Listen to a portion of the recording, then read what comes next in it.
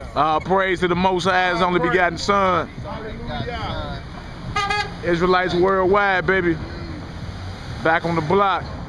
We're gonna start out. We're gonna start out Deuteronomy chapter 14, verse 1. We're gonna read some law. It's gonna lead us into the dietary laws. Give all praises to the Most High and His only begotten Son on this blessed Sabbath day that He has blessed us with. No doubt, no Hallelujah. doubt, no doubt. You know, I ain't got the tripod. Okay. This one, the verse 1 or the deal? Yeah, it's gonna go. There's some things in here. It starts right out here. And we'll do it like every 20, 25 minutes or so. 25 minutes. Yeah, you know how to pause and all that, don't you? Pause Yeah, it, white and then button. hit it again to start it, Yeah. and then the up arrow to zoom in, the back arrow. Last time I just got to start it. Yeah, it's all good now. What we at Deuteronomy? Yeah, Deuteronomy chapter 14, verse 1. Want me to read it? Yeah. Deuteronomy chapter 14. All in the Bible. All Shalom. the Deuteronomy 14, verse 1. Ye are the children of the Most High your God. Ye shall not cut yourselves, nor make any baldness between your eyes for the dead. I see right here the Lord is telling us that we are His children. Right. And this is His instruction that He's telling us to do. Now in these last few years, meaning, 6, 7, 8, 9, 10 years, back in the days, we as black folks, we used to never get no tattoos. We used to never scar up our bodies or anything like that. That was not a thing that we was doing. It's a heathen custom. But since this new rap music with these new little young cats out here, now you see people with tattoos, and ain't nothing worse than seeing a woman in a dress with her body all marred up with all these tattoos. He don't even look pretty no more. Flat out. He says here that ye should not make any baldness between your eyes for the dead. Right. We not supposed to. We got all these brothers and sisters out here, rest in peace this, rest in peace little poo-poo, Ray, all this on their bodies. Right. And we not supposed to do that for the dead. We're not supposed to do it, period. Right, RIP markings for the dead and all that. That's a heathen custom. That's what heathens do. You know what I'm saying? But we done assimilated right into their culture. Verse 2. For thou art an holy people unto Yahweh, the Lord thy God. And the Lord hath chosen thee to be a peculiar people unto Himself above all the nations that are upon the earth. And we all often run into people that say, no, not my God. He don't choose difference between people, and He love everybody. He says that ye are this people that I choose unto myself. He's talking about a particular people. Yeah. Not everybody. He ain't say color. He's talking about people. He's talking about a nation. Right. He say this people are above all people that are upon the face of the earth. He has His chosen people. Like I say in that, what is that, Psalms 147. Got it already. Pull it. Already pulled it. Psalms 147, verse 18. Yeah. He sendeth out His word and melteth them. He causeth His wind to blow, and the waters flow. He showeth His word unto Jacob, His statutes and His judgments unto Israel. He hath not dealt so with any nation. He ain't did that with nobody else. The Romans, the Africans, the Arabs, the so-called white folks, none of that. He chose you. He chose the 12 tribes of Israel to give His inspired word to. And we all know the word was made flesh, and the word that made flesh is the ascended Christ, who sitteth on the right hand of the Father, who soon will return and conquer the earth. So the word Christ was given to His people. No doubt, sister. The word, or Christ, who was made flesh, was given to His people, the children of Israel. Not no Arabs like Muhammad. Muhammad is not no prophet of God. All the prophets of God were Israelites, Hebrew. He have not, verse 20. Yeah. He have not dealt so with any nation. Most High ain't dealt with no other nation like He deal with His people. Come on, Israel. And as for His judgments, they have not known them. Yeah. Praise ye Yahweh. See, praise ye the Most High, the God of this Bible right here. So back to Deuteronomy. Deuteronomy 14, verse 2. For thou art an holy people unto the Lord thy God. And the Lord hath chosen thee to be a peculiar people unto himself above all the nations that are upon the earth. Talking about us, his people. Verse 3, thou shalt not eat any abominable thing.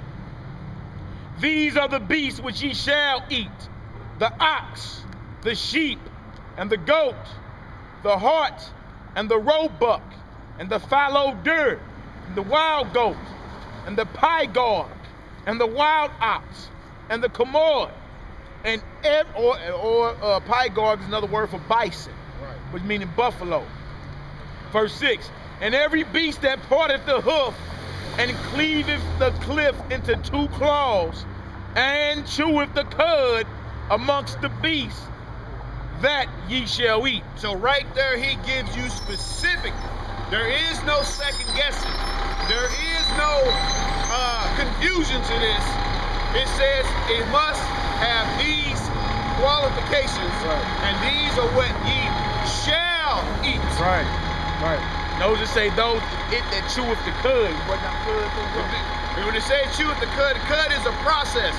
Like a cow has 4 stomachs. It'll chew its food, swallow it, and then it'll regurgitate it and break it down more, and then it goes on all the way down through the digestive system, but it can't just be digested the first time. It's a process.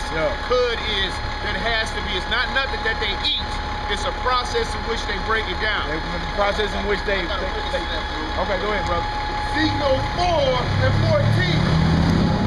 Then said I, O Lord God, behold, my soul hath not been polluted, for from my youth up even till now have I not eaten of that which dieth of itself, or is torn in pieces, neither came there abominable flesh into my mouth. No roadkill. Right. Said dieth of itself or is torn in pieces. They have a law right now in this state of Illinois in which we are in that says now you can eat roadkill. So that means if you see a fresh possum, a raccoon that just got killed, if that's what's on your plate and on your menu, you can pick that up. But what they trying to do is institute it for people who, if you hit a deer and you a hunter, you can take that deer with you. That's what they trying to do. That's what they doing. They just passed it into law. There's always a provision to go against the will of God. Exactly. All right, Deuteronomy 14 verse 6. Now verse 7. Nevertheless, these ye shall not eat of them that chew the cud, or of them that divide the cloven hoof, as the camel, and the hare, and the coney, for they chew the cud, but divide not the hoof. Therefore they are unclean unto you. There is no misunderstanding in that. That's direct. It says they chew the cud, but they don't have the cloven hoof. It's got to have both, not either or. Here comes the big one. Dun, dun, dun, dun. Verse 8. Don't spill your coffee. Verse 8. Remember it said, these ye shall not eat. Verse 8. And the swine. The what? And the swine. Or the pig. Because it divides the hoof, yet cheweth not the cud. It is unclean unto you. Ye shall not eat of their flesh, nor touch their dead carcass. Now, I got a partner of mine that tells me that he eats chitlins. But he said that he only eats them twice a year. I'm like, well, why do you only eat them twice a year? He said because they make his blood pressure go up. Oh, really? They give him headaches. I bet they do. He can only take it twice a year. And the 2 times they eat them twice a year is on this national day that we just passed yesterday, Thanksgiving, when they are on the plates of black folks all over this country. Negro love his swine. And next month, that big Christmas dinner. The deviled ham. That these things, all these things that they saying they doing in God's name, eating a diet, they keep it, first of all, they're keeping holidays that are not in the Bible. Right. And then they eating things which they shall not eat. But they doing this all in the name of the Lord. Right. Right, taking his name in vain. I got another witness. This is Ezekiel chapter 22, verse 26. Her priests have violated my law and have profaned my holy things. They have put no difference between the holy and profane. Neither have they showed difference between the unclean and the clean, and have hid their eyes from my Sabbaths, and I am profane amongst them. Her princes in the midst thereof are like wolves, ravening the prey, to shed blood and to destroy souls, to get dishonest gain. There you go, bro. That's it for that. Okay, I'll take over reading here. Okay. We at verse 9, Deuteronomy chapter 14, verse 9. Ye shall eat of all that are in the waters, all that have fins and scales, ye shall eat. So only the fishes that have fins and scales. Catfish doesn't have fins and scales. Shellfish don't have fins and scales. Boo-boo shrimp don't have fins and scales. You see that? There's a big old boo-boo vein in that shrimp too. That's why we call it boo-boo shrimp. These are things that we are not to be eating according to the Bible, and no, it didn't change in the New Testament either. We gonna get that. That Timothy y'all love to go to, but you read it too fast. Slow down. See that? Cause you got him. You thought you read that Paul says you could eat pork, and he ain't on record nowhere in the Bible saying eat pork. Neither was Peter.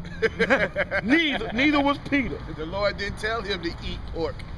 Flat out. Verse 10. Yeah. And whatsoever hath not fins and scales, ye may not eat. It is unclean unto you. We ain't put no difference between the clean and unclean. It is unclean. And we wonder why we as a people suffer from all the diseases. High blood pressure, diabetes, trichomonas worms, whatever it may be, because we're putting things in our body that God say don't put in your body. But the pig meat eating preacher gonna tell you it don't matter. Jesus died so you can eat swine. That's not in the Bible. Nowhere. Whenever I go to the doctor, they automatically assume the little nurse come in and she say, you got high blood pressure? No. You got high cholesterol? No. Do you have this? No. Do you have no? And they look at me just because I got a big stomach, think I'm a fat boy. Right. And that I'm just a greasy, just eat anything. And they look at me and wonder. I say, because I followed the dietary laws that the Lord has given us, the best that I can is the reason why I don't have these problems. Right. I have none of these afflictions. And they wonder why. But when you tell them that, they like, oh, okay. Some know, some don't know. Exactly. As soon as you go to the doctor, the first thing he tell you is what? Change your diet. Change your diet. So the doctor can tell you, but the Most High can't tell you. The doctor gonna tell you, stay off the other white meat. He gonna tell you that. Stay off the other white meat. You say, okay, doc, Right. I'll take your prescription. I'll stay off the other white meat, but you won't listen to these words that's been established for thousands of years. Or they say, I can't give up my swine. I'll take the pills. Yeah. Check this out. Take all the other symptoms that come along with it. Isaiah 65, verse 3. A people that provoketh me to anger continually to my face, that sacrificeth in gardens and burneth incense upon altars of bricks, which remain among the graves and lodge in the monuments, you masons, which eat swine's flesh and broth and pieces of abominable things in their vessels, which say, stand by thyself, come not near to me, for I am holier than thou. These are smoke in my nose, a fire that burneth all the day. Behold, it is written before me, I will not keep silence, but will recompense, even recompense into their bosom. Your iniquities and the iniquities of your fathers together, saith the Lord, which have burnt incense upon the mountains, and blaspheme me upon the hills. Therefore will I measure their former work into their bosom. Thus saith the Lord, as the new wine is found in the cluster, and one saith, destroy it not, for a blessing is in it. So will I do for my servants' sakes, that I may not destroy them all. And I will bring forth a seed out of Jacob, and out of Judah, an inheritor of my mountains. And mine elect shall inherit it, and my servants shall dwell there.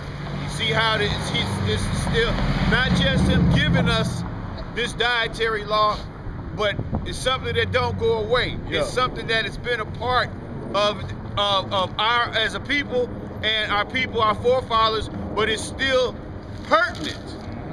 It's still pertinent. And he say in that Isaiah that when he come back, he catch you eating it. Here we go, right here, I got it. You in trouble. Isaiah 66. Isaiah 66, verse 15.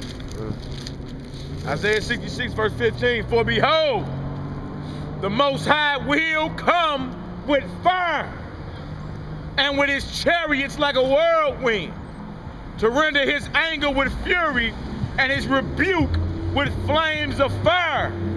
For by fire and by his sword will the Lord plead with all flesh, and the slain of the Lord shall be many. Right. They that sanctify themselves And purify themselves in the gardens behind one tree in the midst. Eating swine's flesh. What flesh? Eating swine's flesh. And the abomination and the mouse shall be consumed together, saith the Lord. For I know their works and their thoughts. It shall come that I will gather all nations and tongues, and they shall come and see my glory. That's right. That's future. Yeah. Prophecy of what is going to come to pass in the Old Testament. Yep. And even with Noah, when Noah was setting up the ark, he divided the animals from the clean animals from the unclean animals. So before even Moses got the law on the commandments, the law in the earth, there still was a law in the earth distinguishing clean animals from unclean animals. That's right. Even before he got the law on Mount Sinai. Even when he spared the world of the 8 souls and the animals, he had more of the clean for us to reproduce, for us to use than the unclean. And the unclean animal is not like he created something bad. It's just not to be eaten. Those unclean animals have a purpose. They have a purpose, but they're not to be eaten. Nothing is unclean of itself. A pig ain't unclean to another pig. Right. But it's unclean to you if you eat it. And you wonder why that we leading all these diseases. It's directly proportionate to what we put in our temples, man. You know what I'm saying? We wonder why. Why do black folks leading all this? What the hell has you been standing around praying over? The biggest mystery is the fact that why is it that white folks can eat the same thing and don't have the same adverse effects? Right. Just where we just started out in verse 1, the Most High say, you are my people. These are instructions for us as a people. As if he don't know what he talking about. He designed you. Well, a lot of the Most High don't know what to put in your bodies or something, as if he off or something. That's an excellent point. My bad, bro. That's an excellent point what he just made. Like, Idumeans, Edomites, white people don't have the same ailments, and they eat the same thing. They roast if not worse than you. If not worse. I'm gonna eat blood and all that. They over there eat eating raw everything. flesh, steak tartare, Yeah. hamburger, raw hamburger on crackers. they be on In that. Germany, they eat raw hamburger on crackers like we eat tuna fish and crackers. In the United States, the heathen I work with do that. The heathen I work with to eat some raw hamburger or some crackers. You want some, dude? Hell no. I don't want none of that, man. I don't want none of that. I'll be out here sick for years. For years. That's an excellent point, though. Yeah, that is an excellent point, because you as a people was never supposed to do that. And it also proves that we are all not one people. Because how can one people eat something and you can't eat it? Right. Think about it. You know what I'm saying? And it's the reason why we lead all these ailments, man, because we have gotten away from the dietary law of our God. And when we get old in life, it causes major problems. See, instead of us as a people teaching the world to do what they supposed to do like we supposed to, we come in and assimilate unto their ways. Now you got Negroes eating steak medium rare. Yeah. You know, knowing that that's not how we ate. Our teeth can't even chew medium rare. Bro, talking about he like his steak a little bloody. Right. Boy, you was That's a unheard Negro of. heathen. That is unheard of for us as a people. But just like we do, we go after them instead of them coming after us. Yeah. And the last thing I want to say about this is that a lot of our people use the excuse that this is the stuff that we was fed when we were slaves. Yeah. You're not a slave no more.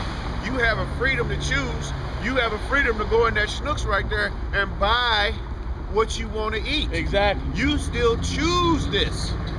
You still choose this. When you grow up and you still choose to eat it, there's a difference you being fed it from your parents, but now you are grown and have that choice to go. I got a witness on that video. Jeremiah chapter 2. Oh man. Verse 19. It's about to go down. Thine own wickedness shall correct thee, and thy backsliding shall reprove thee.